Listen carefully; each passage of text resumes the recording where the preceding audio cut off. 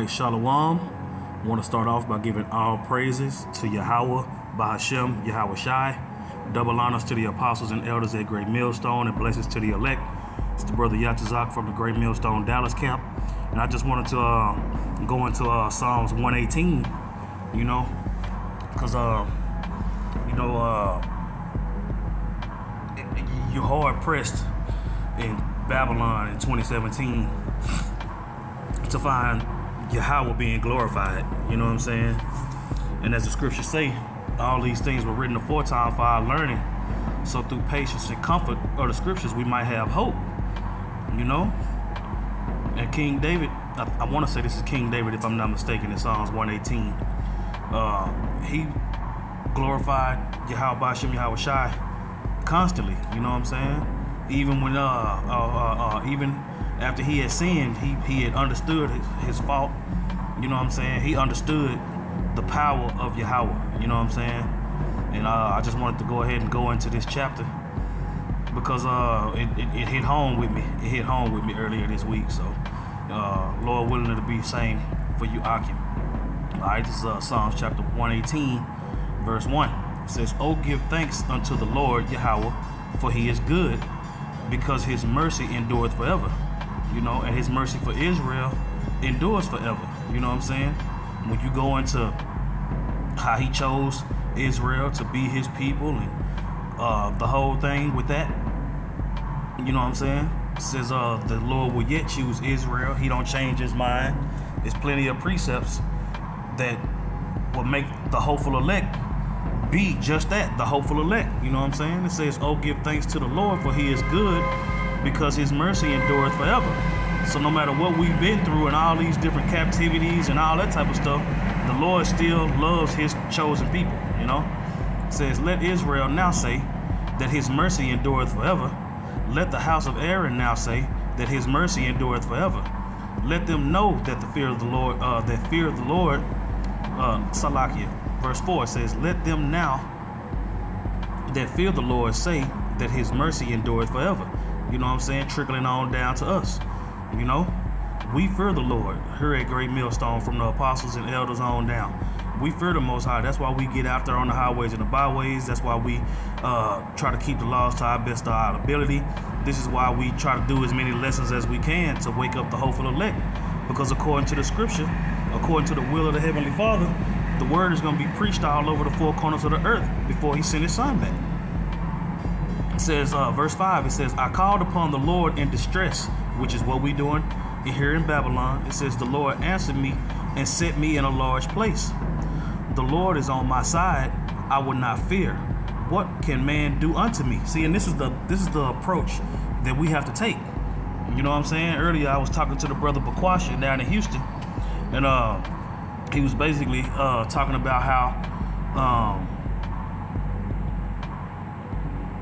the acceptance of this truth. You know what I'm saying? Y'all gonna lock us up? Okay. Y'all gonna kill us? Okay. Y'all gonna do this? Okay. That's fine. Do what you gotta do. But we gonna call upon the Lord in our distress, man. And the Lord is gonna answer us, man, if we stay faithful until the end. And say, "The Lord is on my side. I would not fear. What can man do unto me?" And that's a bold statement, man. Verse 7, it says, "The Lord taketh my part with them that help me. Therefore shall I see my desire upon them that hate me," man. King David knew. You know what I'm saying? It says, "The Lord taketh my part with them that hate, with them that help me." You know what I'm saying? And the men that have oughts with you, or the men that your enemies, you know what I'm saying? They can't do nothing to you because the Lord is protecting you. It said, "It is better to trust in the Lord than to put confidence in man." So for all these guys out there talking about you can't be following men and you don't gotta follow no man and all that, you know what I'm saying? You don't have an understanding of the scriptures, because the Lord ain't coming down here, man. This place is too filthy, man. So he's gonna put trust. You have to put trust in Yahawah, BaHashem, YAHAWASHI, that he put the right men around you, man. Just that simple. So it is better to trust in the Lord than to put confidence in princes. All nations compass me about, but in the name of the Lord will I destroy them. Jake always want to talk about what they gonna do. You know what I'm saying? You got General Yohana and all them. You know what I'm saying? You got all these fat, out of shape, overweight dudes practicing MMA and shooting guns and all that. Bro, first of all, you got to get in shape before you can go to war. You know what I'm saying? But they don't put their trust in the Lord, man.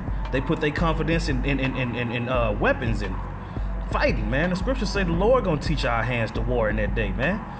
When his vengeance get put on those men, man, they gonna do exactly what need to be done, man. It says all nations compass me about, but in the name of the Lord will I destroy them. They compass me about, yea, they compass me about, but in the name of the Lord will I destroy them. I will destroy them, man. In the name of the Lord, we're gonna destroy our enemies, man. It's the good pleasure of the Heavenly Father for us to destroy the enemies, man, if we those men. And we working towards that, man. A lot more than a whole lot of other people, man. You know what I'm saying? Ain't no fear. That's what I'm saying. People don't fear the Most High. They don't think His mercy endure forever. They too busy filling their own bellies and doing whatever they want to do. It says they compass me about like bees. They are quenched as the fire of thorns. For in the name of the Lord, I will destroy them. Thou hast thrust sore at me that I might fall, but the Lord helped me. You know, see, and that's what's going on right now, man. They got all these different smear campaigns, and you know, they gearing up for war. They got all these different weapons of warfare that they plan on unleashing and all that. It don't none of that matter to us, man. Don't none of that matter to us, man. It say, thou hast thrust sore at me that I might fall, but the Lord has helped me. The Lord is my strength and song, and is become my salvation. The voice of rejoicing and salvation is in the tabernacles of the righteous. The right hand of the Lord doeth valiantly. You know, you have to understand that. You have to have that understanding, man, especially living in Babylon, man. Especially living in Babylon. Can you imagine not having the Heavenly Father on your side in Babylon with what's coming to this place? I don't want no parts of that, man, and I don't want no parts of that for the occupant, man. You know, it says the right hand of the Lord is exalted. The right hand of the Lord doeth valiantly. You know what I'm saying? And YAHAWASHI represents the right hand of the Lord, man, because He gonna send him back. It says, I shall not die, but live and declare the works of the Lord. You know what I'm saying? And that's what we hope for. That's what I'm saying. We hope not to die. We hope to live and to be able to declare the works of the Lord through executing vengeance upon the heathen, man, and getting the planet back in order like it should be. It says, the Lord has chastened me sore, but He had not given me over unto death. You know, we getting our ass kicked in Babylon. We getting our brakes beat off, but the Lord ain't destroy us, man. According to Baruch chapter 4, you know what I'm saying? He said He was going to punish us for a certain time, and then He was going to bring us out of it. And that's what's happening. That's what you see taking place. It says, open to me the gates of righteousness. I will go into them, and I will praise the Lord. This gate of the Lord in which the righteous shall enter, the straight gate. You know what I'm saying? It says, I will praise thee, for thou hast heard me, and art become my salvation. The stone which the builders refused is become the headstone of the corner, going into YAHAWASHI. You know what I'm saying? It says, this is the Lord's doing. It is marvelous in our eyes. This is the day which the Lord hath made. We will rejoice and be glad in it. Save now, I beseech thee, O Lord, O Lord. I beseech thee, send now prosperity. Blessed be he that cometh in the name of the Lord. We have blessed you out of the house of the Lord. God is the Lord, which hath showed us light. Bind the sacrifice with cords, even unto the horns of the altar. Thou art my power, I will praise thee. Thou art my God, I will exalt thee. Oh, give thanks unto the Lord Yahawah, by Hashem YAHAWASHI, for He is good, for His mercy endureth forever. You know? And if that don't boost your spirit up, or if that don't make you want to fight even more, if that don't make you more confident in your walk, I don't know what to tell you. You know what I'm saying? But yeah, man. With that, I'm gonna give all praises to Yahawah by Hashem YAHAWASHI. Double honors to the apostles and elders at Great Millstone, and blessings to the elect. Shalom.